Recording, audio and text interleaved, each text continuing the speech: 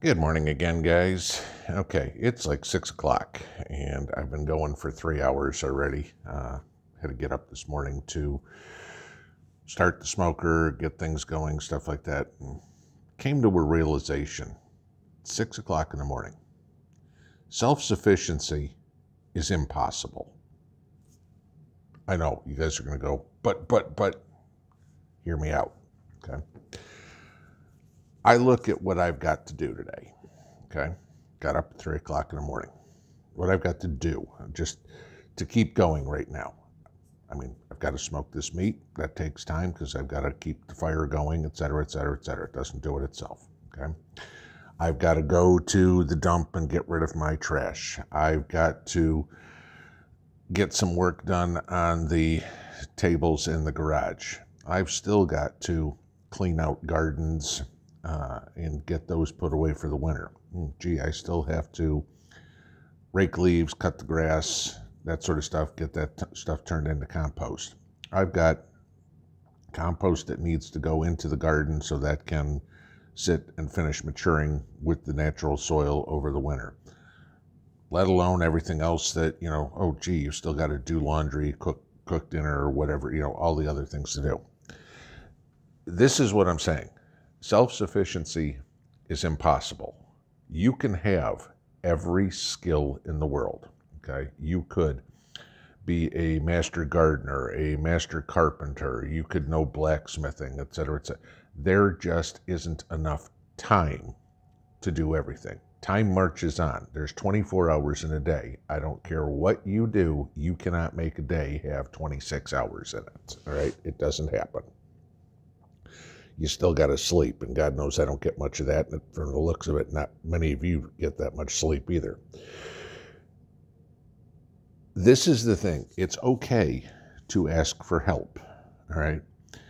Human beings are social creatures. There are a few people out there, very, very few, who can live a solitary lifestyle and make it.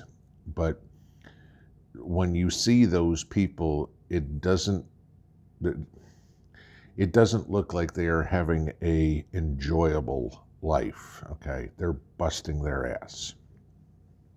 And, 24/7, and you need to stop and smell the roses every once in a while. I look around here, okay? I've got a good amount of skills. Not all of them. I mean, y'all know I don't have any livestock. None, okay? No chickens, no pigs, no cows, no whatever, right? I need somebody else to help me provide that. It's a simple matter of that. That would be more time to do something that I don't have the time to do. I mean, you think about it. Let's say tomorrow morning an EMP goes off and we're plunged into darkness. All right, what do you have to do?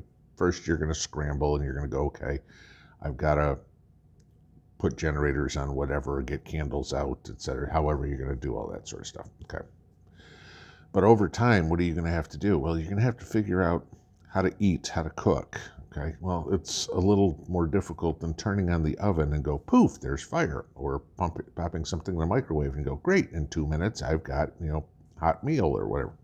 Now it's, I've got to build a fire, I've got to stoke the fire, I've got to cook over something that's got a variable temperature, whatever. It takes time. Oh, gee, but you know what? That means I've also got to go get firewood, or I've got to go fish or hunt for the food, which means I've got to spend the time to do that. I've got to clean the fish. I've got to skin the deer or the rabbit or whatever you have, which all takes time, which is time you don't have to do other things.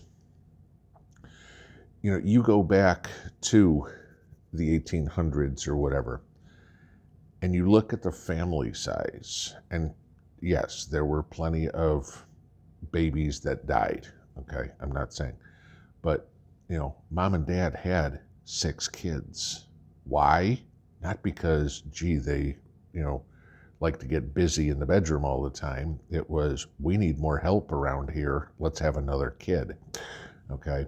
I mean, literally procreation was part of a survival mechanism rather than, gee, I want to have a little bit of fun and I want kids. Yeah, I know that sounds a little weird, but yeah, that had a lot to do with it. You look even these days on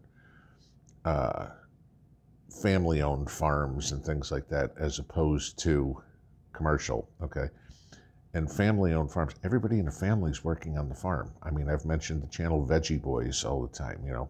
That's a family farm, and everybody's out there. I mean, mom and dad and brothers and grandma and wives and cousins and et cetera, and they're all working toward the same goal, okay, to keep one entity, their business, which in a nutshell is their family, running, okay? The same thing's going to happen in an SHTF situation. And this is why everybody talks about, and I talk about all the time, establishing a MAG. It doesn't have to be 40 people, okay? 6 or 8 people is probably going to be enough. It's probably going to be all that you can handle, because 6 or 8 people are going to have 6 or 8 different opinions on how to do different things and what needs to get done and how to prioritize stuff. And even with 6 or 8 people, you're still going to get the, I don't want to do that. That's not my job. Somebody else is better. I'm tired. I don't feel good, et cetera, et cetera, et cetera. You're still going to get all that, okay? Take 2 people, I don't care, and they don't have the same work ethic, the same anything, all right? And this is what I'm saying. Don't be afraid to ask for help. You can't do it all. Do not drive yourself insane trying to do it all. There's going to have to be things that you're going, you know what? This just ain't getting done. There aren't enough hours in the day. You know, prioritize. What was more important? Gee, eating was more important than, I don't know, planting flowers today or cleaning my garden or whatever it would be. I'll get to it when something else isn't there. I've talked about organization. I've talked about prioritization. I've talked about MAGs. You guys got to put this stuff together and realize, I don't care who it is. There are a lot of people that have a boatload of skills and they don't have them all, okay? I don't care if you're a master carpenter, a master gardener, a master livestock raiser, whatever it would be. Are you a master doctor? Probably not, okay? You know, what about sewing? You know, little things like that. Hauling a bucket of water, okay? You know, every single one of those things takes time. And you're not going to have enough. You're going to need help, all right? Do not be ashamed. Do not be afraid to ask for help. I know we all preppers have a very independent streak in us, okay? I can do it all. Yes, you can, okay? If you've added the skills that you need over the course of however many years you've been awake, you know, you've figured out how to do a lot of this stuff. It's, do you have the ability to do it? You know, I got to cook dinner. I've got to cut firewood. I've got to plant tomatoes. I've got to pick green peppers, whatever it is. I've got to darn my socks. I've got to wash my laundry, et cetera, et cetera, et cetera, et cetera, et cetera. Where's your priority? What's the most important thing to do? Can you live another day with a hole in the sock? Probably. Can you live another day without water? Maybe. Can you live another day in the dead of winter without a roof over your head? Probably not, okay? You know, those things take priority. You've got to figure those out. But don't ever be afraid of asking for help. You know, even in the situation we're in right now. If you need to go to the food bank, swallow your pride and go to the food bank, okay? If you need to go to Goodwill to get a couple of blankets because going to Walmart is too expensive, go to Goodwill and get a couple of blankets or clothing or whatever you need. SHTF is not going to be a fashion show.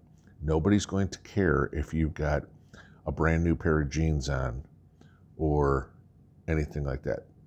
What they're going to care about is that you're still alive and still able to participate, okay, as part of the group. You're not going to be able to do that if you're cold, naked, and hungry. Don't be afraid to ask for help, guys. There's a lot of it out there. And in our community, the entire prepper community, there's a lot of people that are willing to help in whatever ways they can. We see that all the time, all right? Just, I know, swallowing your pride sucks. I'll do it, I'll do it, I'll do it. But eventually there's going to be a time where there's no time left. And when there's no time left, then what do you do?